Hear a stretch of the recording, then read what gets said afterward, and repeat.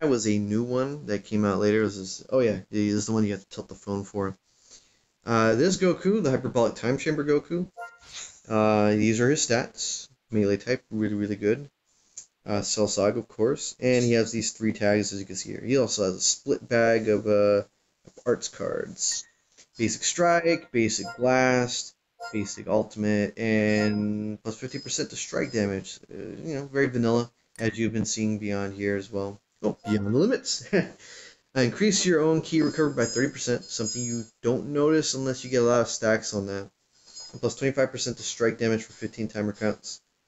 Let's see here. And then plus, this is really good, plus 18% to element purple base strike attack during battle. So anytime you're getting anything that's a buff towards attack, it's always welcome.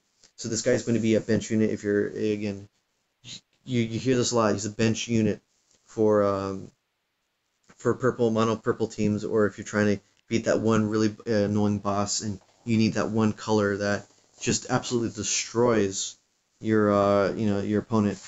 He's your go-to guy because he's at least giving you more damage and giving you more opportunities to leave your opponent with less damage than you. Especially with these super bosses getting even harder and harder and trying to overlevel you. I don't have this guy at, let's see, he's 4 stars, so he's a very relatively new hero unit. And so at 5 it's 20, and I'm pretty sure at 7 it's going to be 21% as per usual. His unique ability, plus 25% to own key recover when Gohan is battle member. So anytime you have any Gohan in the game, regardless if it's the young, teen, adolescent, adult that may happen in the future, Goku's going to have that buff. So he's pretty good. I want to say probably the best purple hero unit out of the entire stack so far.